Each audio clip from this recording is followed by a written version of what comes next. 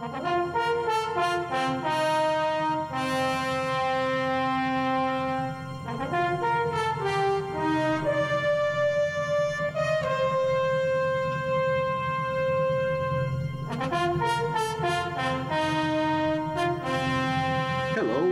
and welcome to A Day in the Life.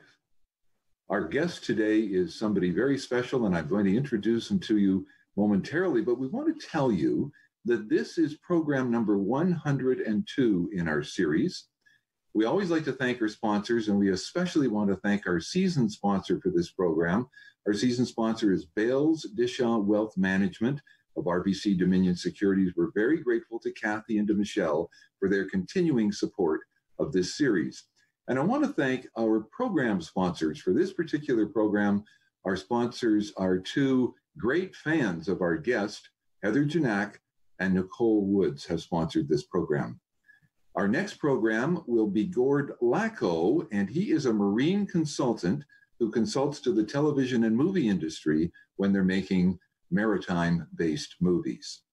Well, one of the benefits of doing this program is that I get to meet some wonderful, great Canadians. And the gentleman I'm about to introduce to you is one of my personal favorites. It's a great thrill to introduce the 20-year host of Sunday Edition on CBC Radio. Welcome to Michael Enright. Hi, Michael. Hi, Fred. Thank you very much indeed. Good to see you.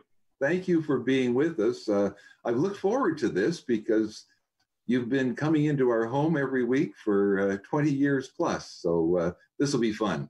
I hope I didn't disrupt things coming in every Sunday morning. No.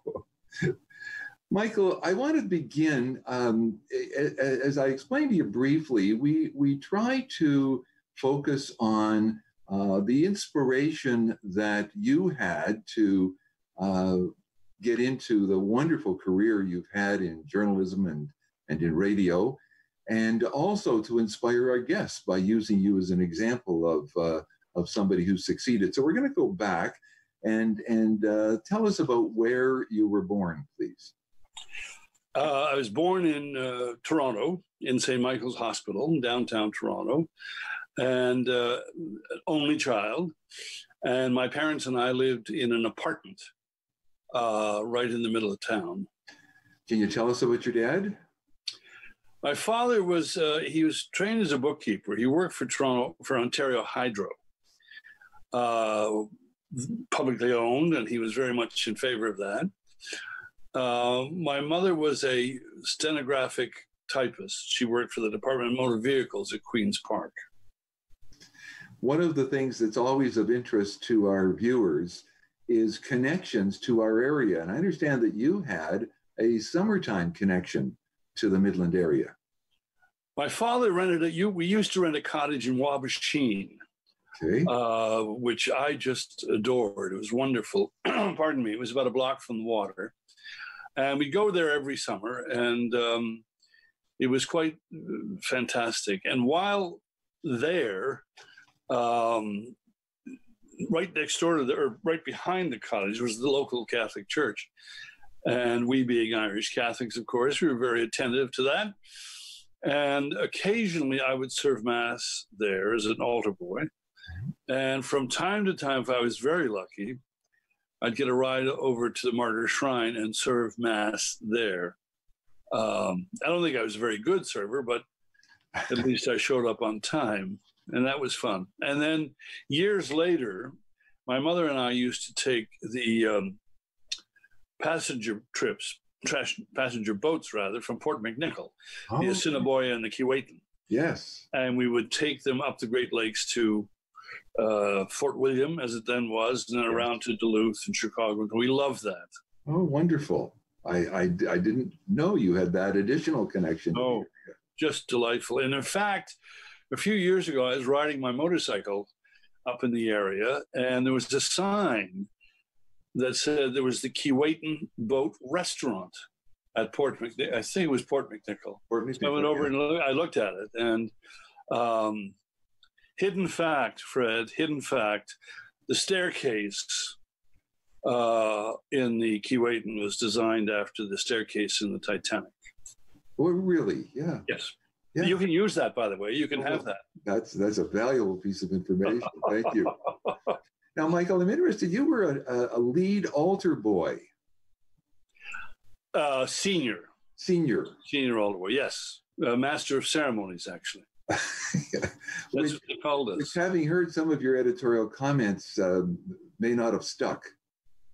You mean about the Roman Catholic Church? Yes, sir.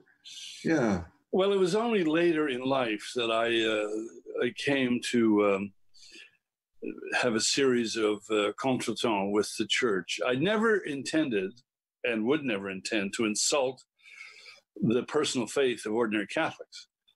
But what always bothered me was the political aspect of the church as manifest in the Curia. The Curia is the political office of the Vatican. Right.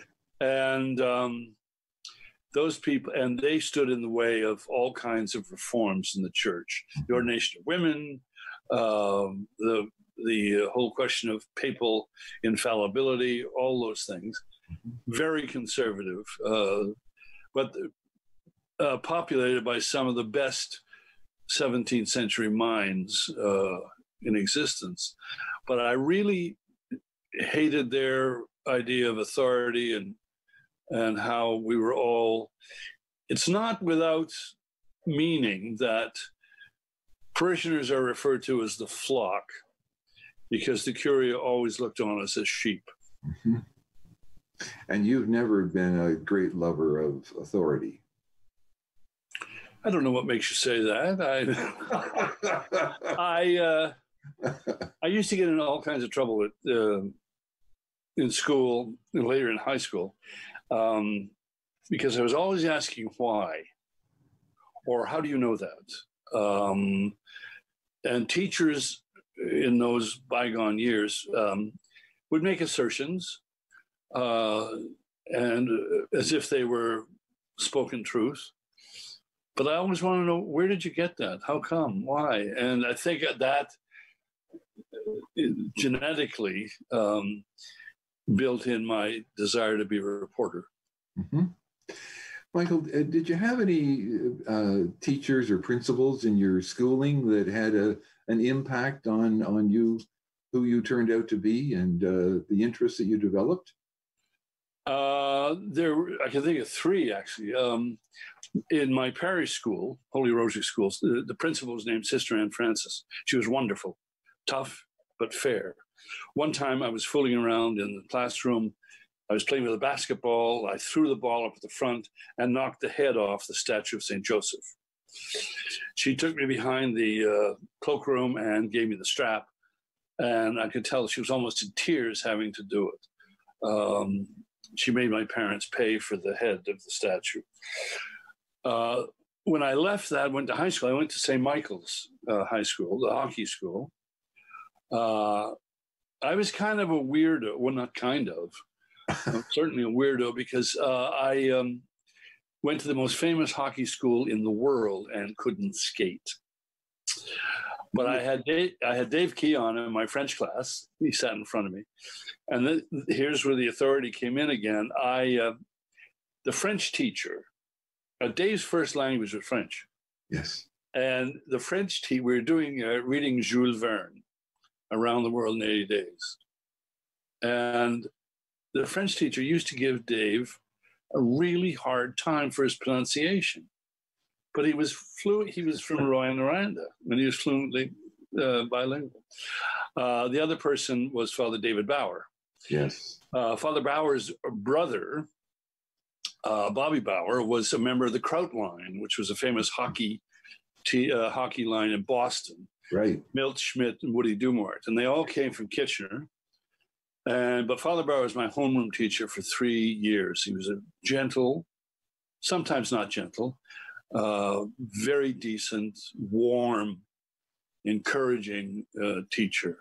And a legendary figure. Oh, yeah. He invented really international hockey play between Canada and other countries, right, especially in the junior team. I used to go out, and Frank Mahovitz was 4 years ahead of me. But I used to go out and watch them play the majors. And it was interesting, when we went into the cafeteria for lunch, the hockey players, the majors would come in all in a group, and they go right to the front of the line. Everybody would step aside, which was great. There are other teachers there, though, who were monsters. So, but on balance, and I can't forget a guy named Joe Penny. Father Joe Penny taught me English and got me interested in poetry and writing. He was wonderful. And you went off to a seminary for a brief time. Yes, I did, Fred. Looking back, I wonder if that was one of the most feckless things I've ever done. I joined an order called the Passionists. And they were headquartered in Dunkirk, New York, the Venice of Mohawk County, right on the shores of Lake Erie. Yeah. Pardon me. Because I wanted to be a monk.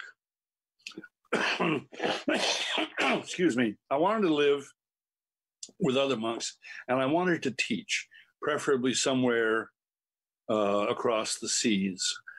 And I read up about the Passionists, and they were very interesting, very holy, of course, but also very engaged in the Catholic idea of social action, which was begun back in the 1800s. Leo XIII and others. So I went there, yeah, and it was a very interesting experience. And how long were you there? I was there a little more than a year. And then it was the coldest place. During the winter, the shoreline of Lake Erie would freeze. And in the dormitory, we all slept under bearskin blankets that had been used by the U.S. Army in Korea. So we were buried under these smelly blankets to get up at 5:30, I think, in the morning for morning prayers and breakfast and so on. It was a hard life, but it was interesting. Did you go from there to your first employment then, when you left the seminary? Well, I came back. I remember taking the train from Dunkirk to Buffalo and then to Toronto. The first thing I did when I got out of the monastery was buy a package of cigarettes, Pall Mall cigarettes, and smoke them like crazy. I got back to Toronto. I don't know, in an Irish Catholic family, somebody who is in the or studying for the priesthood and then comes out, it's a bit like coming out of the pen. You're a bit of you have a thing on your forehead saying failure, you know. So I went back to St. Mike's for my final year. I had intended to stay there through grade 13 and so on, but I had this dispute with the teachers. They wanted me to learn stuff, and I didn't. So I never finished high school. Which is although I spent many happy years in grade 12. Tell us about your first job. No one will believe this. I got a job as a auto renewal clerk for the Norwich Union Fire Insurance Society. What it was I had a desk and an adding machine. You remember adding machines? I do. And annually, the insurance policies had to be renewed. And I would get the figure of how much we're going to increase the policy this year, 3% or 8%. And then I would get on the adding machine and fiddle with that and try and come up with the new premium and then send that off to, I don't know where it went. It just left my desk. And I had no idea from day one what I was doing. I carried my lunch in a little paper bag, and it was just, I couldn't figure. I didn't know where the stuff came from or where it went. I knew I had to get out. And from there, you began to pursue the course that led you through the rest of your career. Well, I took a night course at U of T on journalism. Journalism 101, I guess you'd call it. Mm-hmm. And it was taught by a Maclean's editor. And it was part of the ongoing education series, whatever. I turned out to be very good at it in terms of how to write a lead, and all those things, the inverted paragraph, pyramid, and all that. And so I started looking around for jobs. And there was an ad for the Barrie Examiner for a junior reporter. And I thought, that's interesting. And the next, I wrote out an application. And the next day, there was an ad for the Brampton Times and Conservator. Guess what political party it supported? Anyway, being a city kid, Barrie and Brampton, they're all the same. I mean, they could have been in northern Quebec for all I knew. So I went up to the Greyhound bus terminal on Bay Street, and it was a cheaper ticket to get to Brampton than it was to Barrie. So I went to Brampton, and I met the editor, and then I met the publisher and so on, and they hired me. That was in 1961. So I was a kid reporter. I did everything. Took pictures, developed them, reported at city council, courts, police, everything. So the inspiration from this, Michael, is that for young people watching, when they go to seek a job, buy the cheapest bus ticket. Get out of town. That is my advice, because what's happened to journalism and the jobs is so awful that the best thing is to try and get to a small town. Community newspapers, I think, are the blood of journalism in this country. But there are so few of them left. It's terrible. It's just appalling, yeah. I'd often thought if I quit the CBC, why would anybody quit the CBC? Anyway, I often thought I'd love to go and work on a small town paper. Now, you worked on others. You went from Brampton to... I went from Brampton. Well, I got into a spot of bother in Brampton. We had these country correspondents who sent in obits of people who died, but they must have used bowling pencils or something, because it was very hard to read. And I would rewrite the obit, and it was Mrs. Claire O'Malley who died suddenly. And Mrs. O'Malley phoned the paper and said it was my husband who died. And the publisher called me into his office. He said, "This is not good." So I knew he was going to get rid of me. So I went down the highway to Kitchener and got an interview with the Kitchener-Waterloo Record.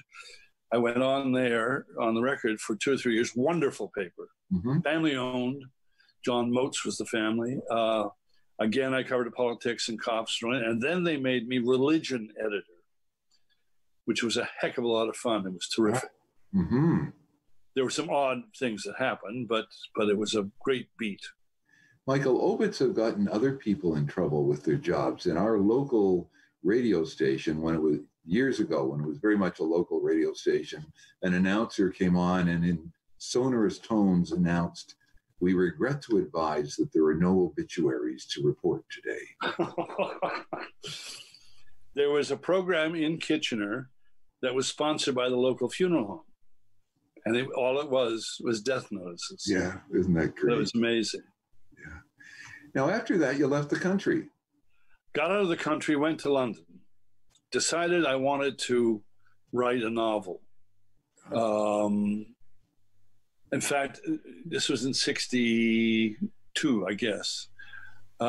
Crossing the ocean on a Cunard liner was terrific. Didn't get seasick at all. Got to London. I knew a couple of people in London. Went to work for Reuters, the news agency. We hired a lot of Canadians on what was called Nordesk. I wound up on the West Indies and Caribbean desk, covering mostly yacht fires, which can get a little tedious after a while. I was terrible at that, and I was fired after 2 weeks by the managing editor. His name was Farmer. So I got a job working for a Welsh television company called TWW, Television Wales in the West, Teledu Cymru. And I wrote continuity. You know what I'm saying? Tonight at 9, Batman takes on the Joker, that kind of thing. And I was in an office with 4 women in Knightsbridge. And again, it was one of those things that everything was above. I didn't really know what I was doing, but I was doing it. And it was fun. I was living in Putney Bridge. I had a little bed sit there, and I enjoyed it. But I wanted to get into journalism, and it was clear I wasn't going to do it in England. And what was clear was that I didn't have the talent to write a novel. So I came home. And you began with the Globe? Was that your first? Then I started with the Globe. I tried to get into the Globe, the Star, the Telly, anybody. Yeah. And the Globe took me on. Clark Davey, the late Clark Davey, wonderful ME, managing editor, said, we never hire anybody without a degree. And I said, well, not only do I not have a degree, but I never finished grade 8. I never finished grade 12. And he looked at me, he said, I'll give you 2 weeks probation, and then you're gone. And frankly, I don't think you're going to make it. So I wrote some stuff for 2 weeks, and then he came in. Actually, we were in the bathroom, in the washroom, and at adjoining urinals, and he said, okay, kid, 3 months. You got 3 months probation. And then that's where it started. I stayed 6 years, 6 or 7 years. I loved it. More fun. It was just, I covered Queen's Park. John Robarts was the premier. And there wasn't a day that we just didn't fall down laughing. It was just amazing. I loved it. I just loved it. I love the Globe because they let you write. They let you do what they hired you to do. And your print journalism took you to Time magazine for a while? I left the Globe, went to Time in Montreal. And then you were at Maclean's, where you became... Well, or was Quest? I was hired away from Time to do a local radio, CBC radio program called Daybreak, which was a morning show. Right. And from 6 to 9 in the morning. Now, English language radio in those days in Montreal, talk about minority listening. I don't think our immediate families listened to the programming. I really wasn't although I was the last person, I think, on the network to actually read a commercial. We had commercials in those days. Remember, it was Direct Film and Dorian Suits were our 2 sponsors. And every Friday, this young man came in, to talk about famous speeches. And his name was Conrad Black. Really? Yeah. He's as you know, the British journalist. Yeah. He's been a guest on this program. Yes. Has he indeed? Yes. Well, he came in every, and I remember one time he came in, he was going to talk about the Gettysburg Address or something. And I said, this is true. It's Friday morning, terrific. We'll be back right after this message from Direct Film with Conrad Hall. And he looked at me and said, what did you say? I said, God, I'm sorry. I'm very tired. Conrad Hall is a B actor from old time movies. So we came off the commercial. And I said, well, you can tell it's Friday. I don't know what I'm doing here. I really apologize to our guest, Mr. Conrad Hall. I said it the second time. Anyway, I didn't like getting up at 4 a.m. in February and walking down Côte des Neiges, the wind so I quit and started to freelance magazine writing. I think I sold 2 pieces in a year. And then Keith Spicer, with whom I'd worked at the Globe Mail, was the Commissioner of Official Languages. And he called me and said he wanted me to be his press secretary. My French was terrible, faible. But I went to Ottawa and worked for him. And then in a strange sort of way, the Star heard about me and hired me. Great. Now you came back to CBC as I understand it in 1985. No, I came back to replace Peter Zosky. Okay. In 1974. Yes. Okay. That was what I call my suicide mission. That was a long-term job, replacing Peter Zosky. Just unbelievable. I was hired I was hired in July, and then we went to air in September, and I was fired in February. So there you go. I wasn't warm enough. And Pete was warm, as we all know. Yes. Yeah. Or as he said, if you can fake that, you can fake anything. So you came back then a decade or so later, and that's when you were the managing editor of CBC Radio News? Yeah, I went into management for my sins. Right. That'll get you. Say again? That'll get you. Oh, in those days, though, we really had a news department. Yes.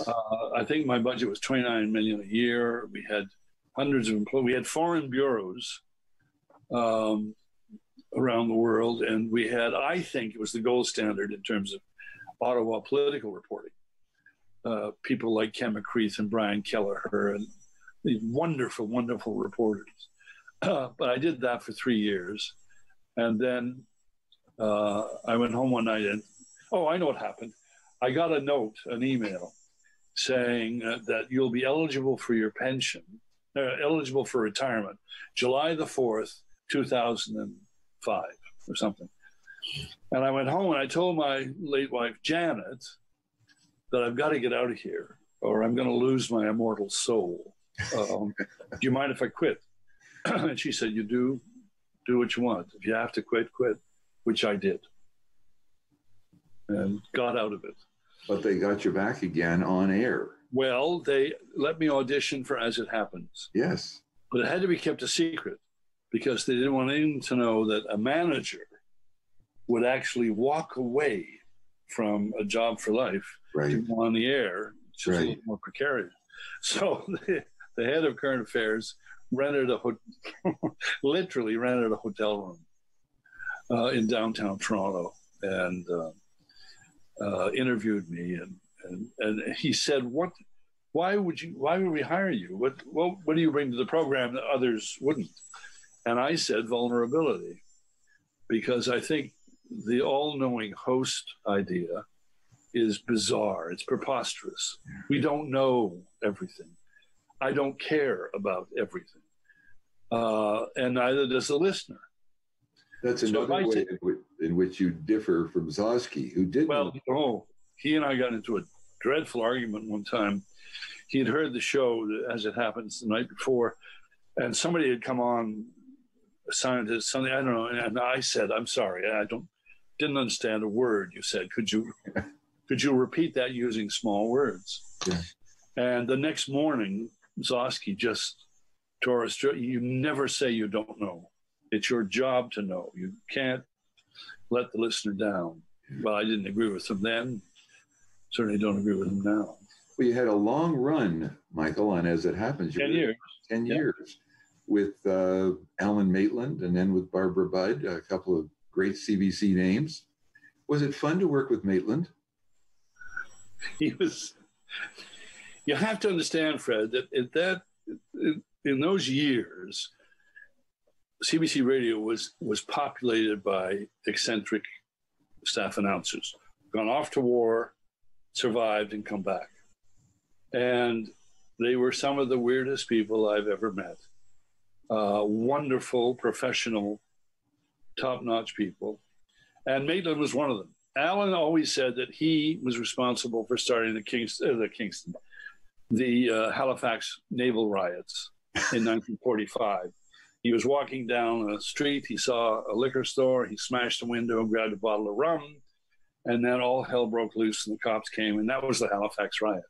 I don't believe him for a moment, but he said that. It's a great story. He had the best pipes of any announcer I've ever heard anywhere, at BBC, whatever. And his storytelling of The Shepherd or Front Porch Al or just terrific. And we used to kid in the studio. One time we went live every night, but he hit the button. He said, good evening, I'm Michael Enright. And I said, you are? Really? And we broke up and felt. So we went to music, came back, and then we both started talking at the same time. So it was just, we couldn't get through the thing. That's fun. And the producer said, that was a disaster. We have to edit it out going west. And Mate said, that was the funniest thing that's ever happened to me in broadcasting. Yeah. And we're going to lose it, you know? Yeah. The other time was the year where the producer said, I do not want to hear the word Christmas on the radio. Happy holidays, happy festival time. But if I hear the word Christmas, things will happen. But on that night, hit the mic at 5:30, 5:31, and Maitland said, good evening, I'm Alan Maitland, and a very Merry Christmas to all our listeners. Which was great. Oh, that's fun. I had a lot of fun. From there, you went to This Morning, a program that had new program. Morningside. Yeah. We replaced Morningside. Yeah. And you did that with Avril Benoit for a couple of years. And then, as I understand it, that split into weekday and Sunday programming. I have to explain. The first broadcast, the first weekend that the program was going to be broadcast was the death of Lady Diana. Oh. That, we had a whole program planned. We had to throw it away. We had a big meeting on the Sunday, and we said, what the hell do we do? And I said, well, look, why don't you send one of us, Avril or me, to London, and we'll do the show from London and Toronto, which happened. I went to London, she stayed, and we did this whole, and the papers went crazy. They said, it certainly isn't Morningside. This is journalism. Mm-hmm. And did that for 3 years. And then you're right, it split off. The Sunday edition, the title of it was the Sunday edition of This Morning. I see. Okay. Well, that's how many of our younger viewers will know you, is from the program Sunday edition. So let's talk about it. Sure. You said that it was the greatest experience and challenge in your career as a journalist. Yes, I stand by that. What was different about it than what you'd done before? What I said was, in the beginning, was that I don't want to duplicate other programs. Now, everybody says that. Yeah. It's very hard not to. But I pushed it a bit. I pushed the envelope a bit. I said, look, if somebody else does it, we don't. Unless we can take something and make it our own. And the modern word, which I hate, is brand. Yes. But if we can make it our own, okay. If we can't, we won't do it. Right. Secondly, every program proposal has to be based on an idea. I don't want to be in a story meeting and hear somebody say, well, let's do something on the budget. No, that doesn't work. Mm-hmm. The third element was that there were 3 pillars for the program: long-form interviews, music, and documentaries. And all 3 are important. And that's what we set out to do. One of the things that you, and I was a huge fan of both the program and you personally. I often listen to it later or earlier because it's available before the morning online. One of the things you achieved that fascinates me is the way you related to your audience. Everybody who listened to that show thought they knew you. And you have a big audience in the community that will be watching this. And everybody kind of thought Michael Enright was, their friend or in their circle. I guess today we'd say in their bubble.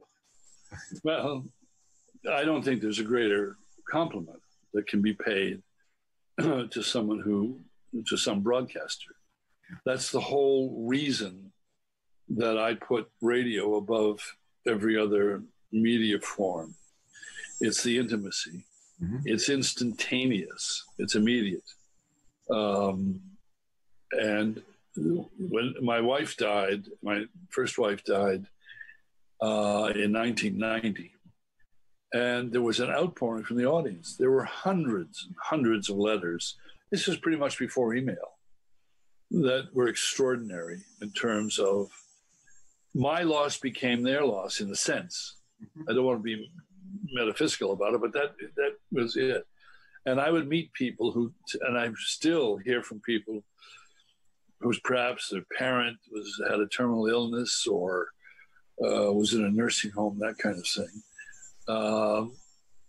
And the program and some of the things I said had an impact on the people they loved.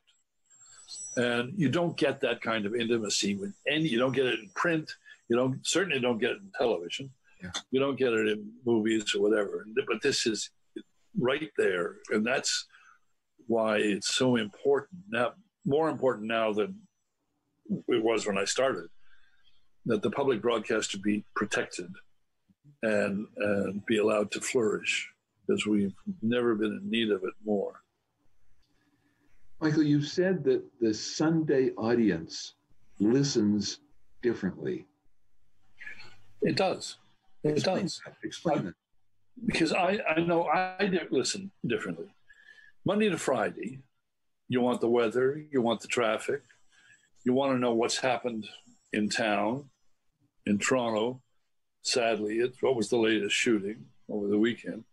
And it has to be quick and smart and it set up the day for you. Mm-hmm. And during the course of that day, you are flooded with information, not understanding, not context, not wisdom, but information. Yeah. By the time the weekend rolls around, it's my view the audience has had enough news. Mm-hmm. And by the time that Sunday came around, Sunday was a day of rest, and people wanted something different. They wanted relief. They wanted some kind of attachment to a program that says, yeah, it's a pretty crappy world, but here's this is very interesting, or here's that, and so on. And I think that also found a home with the listener. They're tired, and they're, I got a letter one year from a United Church minister in Weyburn, Saskatchewan, home of Tommy Douglas, as you know. And he said, I'm thinking of moving my 9 o'clock service out to the parking lot because people are sitting in their cars listening to your radio program. And I said, don't do that, Pastor. I said, but it became, and the thing that was really gratifying, it wasn't my program so much, it was theirs. They own it. They pay for it. Yes. They pay my salary. They pay for the microphones. They pay for the studio time. Yeah. This is the proprietorship of the Sunday edition, and indeed of CBC Radio, by Canadians is really gratifying, very exciting. Your program's been described as being fiercely intelligent, and it is. I suspect that some of the people who are watching this will be astounded that you don't have grade 12, because the breadth of your interests and the depth of your understanding on so many different topics, from music, opera to your knowledge of what's going on in the world, the things you've read.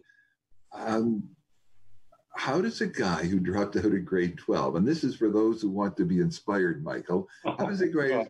I don't recommend it. It wasn't a step. On your first point, intelligent, whatever that quote was. Yeah. I read a biography of Harold Lasky, the left-wing socialist head of the London School of Economics. And he said it was his job to encourage people to the subversiveness of thought. And I love that. Mm-hmm. That to me was, because thinking is, read Orwell, thinking is subversive. Mm-hmm.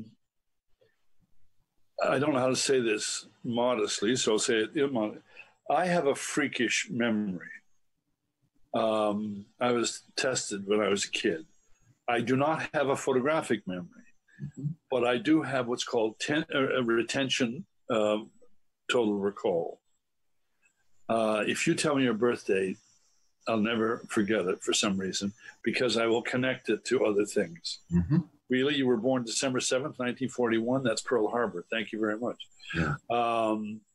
I can remember my father's first license plate for the first car we had, 259E7.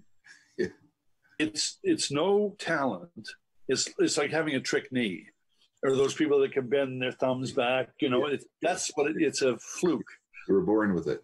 Yeah, I was born with it, but without it, I'd be a squeegee kid. I mean, and it saved me so many times when I'm interviewing someone. I interviewed Alan Arkin one time. He said, "How did you know that?" Well, you know, I happen to remember something. I interviewed George C. Scott after his PR guy had whispered, "You know, he's hammered. If he doesn't like the question, he'll punch you right in the face." But I quoted a line that George C. Scott used in The Hustler, and he was sort of amazed by that. You have one of the things that shines through, and this is in part because of my professional background, Michael, you have a real passion for justice. How did you develop that? Is that through your personal experience or through the experience of others around you? Well, without giving offense, or even with giving offense, I grew up in an Irish Catholic household where the weight of 900 years of oppression by the English was really felt around the dinner table. Mm-hmm. I didn't like what the English had done. And I was always alert to people of authority using it harshly against people without it. Yes. And it made me mad, quite frankly. It made me angry. Mm-hmm. And I could see it everywhere. And I grew up, I was a teenager in the times of the lunch counter sit-ins, the Freedom Summer, the Freedom Riders, the whole civil rights movement. The murder of the three civil rights workers, Goodman, Schwerner, and Cheney, it changed my life. They were in Mississippi trying to get the vote out. Mm-hmm. And I don't know. I don't know where it comes from. I just get angry. I guess that's what it is. Mm-hmm. And I used to have arguments with producers. We always put the victim on the radio, the person who was cut off welfare and, single mother and so on. I don't want to talk to her. I want to talk to the bad guys. I want to talk to the person who did it. Yeah. And leave that poor woman alone. Give me the bad guy who did it. And bad guys are far more interesting to interview. Let's talk about some of the people you've interviewed, because you've had fascinating experiences. Who would you say you felt the most honored to have the opportunity to interview? Honored? Honored. Wow. I interviewed Queen Noor of Jordan once. That was an honor. I didn't think of it as an honor. I always thought it was luck. It was a lucky break for the kid mm-hmm. who grew up on Earl Street. Yeah. So when I used to talk to Christopher Hitchens, for example, yes, I was just in awe of his mind and his powers of attention and oratory and so on. I interviewed him a number of times. He was probably the smartest person I've ever interviewed. There have been some disasters, but I think mostly ordinary people. Mm-hmm. It's an honor to talk to the ordinary Canadians. Yeah. It's an honor to talk to them, What was the funniest moment you had doing Sunday Edition? Oh, God, there were so many, all of them embarrassing. I once told live that we were doing a thing on Tibet and the Chinese and the Dalai Lama, all of that. Mm-hmm. And two Tibetan monks were traveling Canada to raise funds. And they were ushered into the studio. The producer leaned down and said, "I think the one on the right speaks English," which is not the best start. It's not good research either, is it? No, it's not. Anyway, the thing was a disaster. They couldn't speak English, and I had given up my Tibetan studies years ago. So the whole thing was a complete fiasco. And at one point, I looked through the control room to the studio.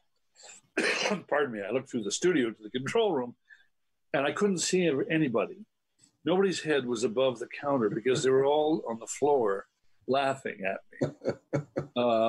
That was perhaps the funniest. One of the interviews I did was with King Hussein of Jordan, Queen Noor's wife. Yes. Yeah.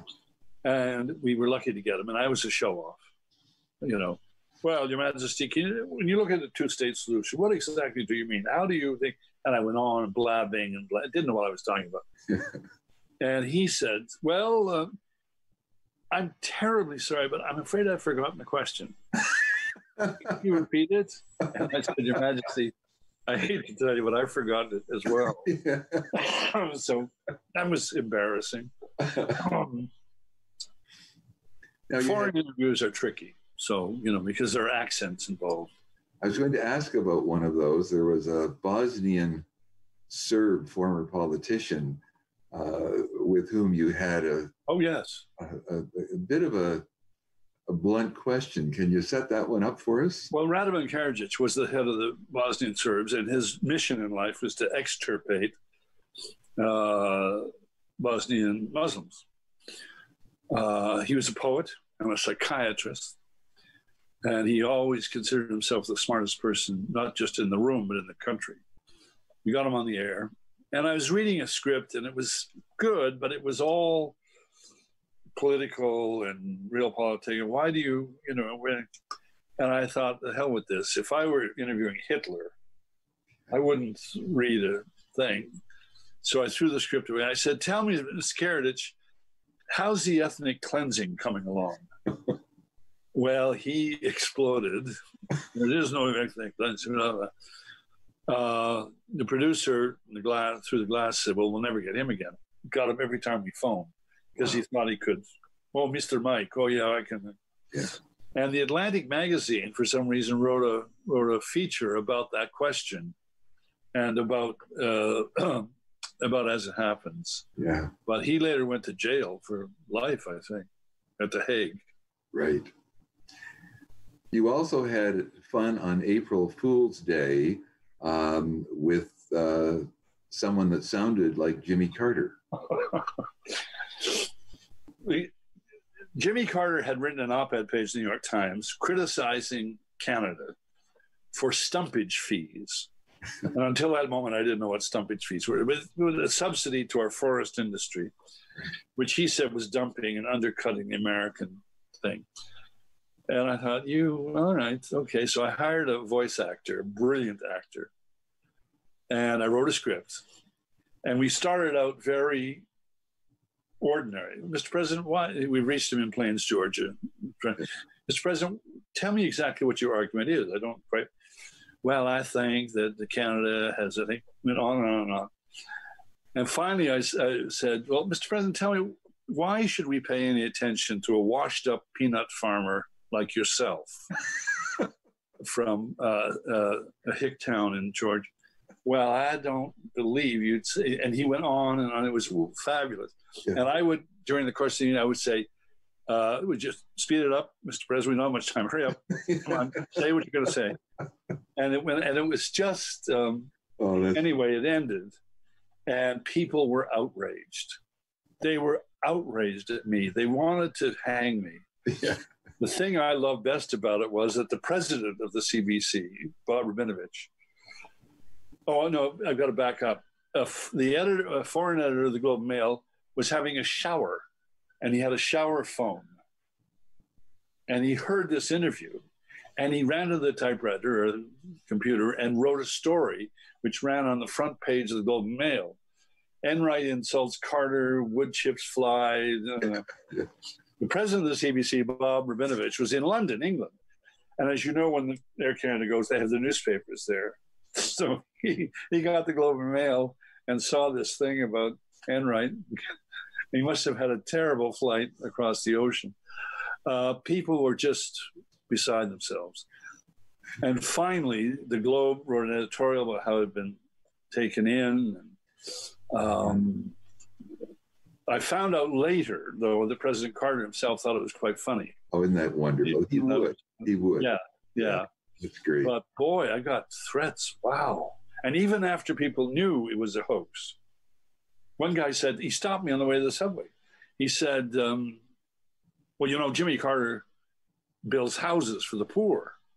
And I said, I certainly know that, but the actor I hired doesn't build houses for the poor. It was very difficult. That's good. One of the guests that you had, who was one of my favorites, was Dick Cavett. And I must tell you that hearing you and Cavett go back and forth was just an absolute radio joy for me. Total Gentleman. Just a wonderful, wonderful guy. And I had been a Cavett fan, like you. And it was interesting. He came into the studio in New York. It's on 3rd Avenue, near 46th Street. And the woman who runs the studio is German, speaks German. So he's from Nebraska. So he started speaking German to and I overheard this. And I said, before we went on air, I said, excuse me, Mr. Cavett, we're not doing the interview in German. You know that. And he said, oh, I thought we were. I said, no, we're doing it in Lithuanian. And he laughed. And then we did the thing. But he was terrific. Just a real smart gentleman. Yeah. That was great. He sent me his book. He autographed it. I must tell you that your final show on June 26th was just such a delight to someone who's followed the program, to hear from so many of those people who become sort of part of our world. Yeah. And who you're very fortunate to spend time with, Paul Rogers and Adam Gopnik. And Fred, the whole thing in my case is luck. I'm the luckiest. I've been blessed. Excuse me, I really have been blessed. Well, I don't know anyone else who can call Margaret Atwood Peg. I've known her for years and years and years. We were friends, still are. I was a friend of her late husband, Graham Gibson. Yeah.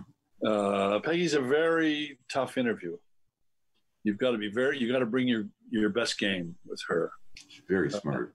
Very smart. And one of the things that she does, she'll ask you, I'll say, Ms. Atwood, what do you think of the 4 most important things in writing science fiction novels?